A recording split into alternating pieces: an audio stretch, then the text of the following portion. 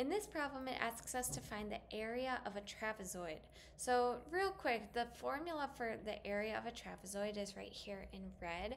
And you'll notice it's kind of like the area formula for a triangle, where you have 1/2 times the base times height.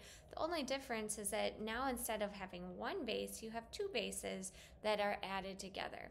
So first off, you've got to know what's the bases and what's the height. So in a trapezoid, the two parallel sides are what we call the bases. So here's one base and here's another. And you can call one of them base 1, one of them base 2. It doesn't matter which one is which. So the bases are the two parallel sides, and then the height, the h, is a segment that connects the parallel sides and is perpendicular to them. So the height can be drawn off to the side, or like in this problem in the middle, but it's always perpendicular to the base, or it forms a 90-degree angle with the bases.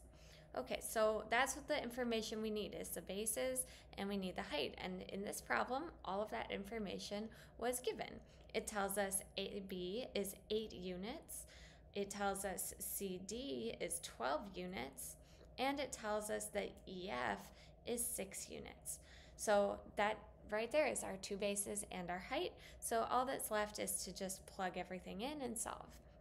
So we have the area equals 1/2. That 1/2 is just part of the formula, so it's always going to be there. B1, again, it doesn't matter which one's which. I'll just call this base 1 and this guy base 2. So base 1 we'll say is 12 plus our base 2, which we could say is this guy. That's 8, and then times the height, which we know is 6. Okay, so solving, you just follow your order of operations. So simplify the parentheses first. So we have 12 plus 8 equals 20. And then I'll just bring the 1/2 down and the 6 down and everything else. So next you can just multiply across. So half of 20 is 10, and then 10 times 6 is 60. So you could sort of, however you want to multiply these is fine. You could also do 20 times 6 and then divide that by 2, because that's the same thing as multiplying times a half.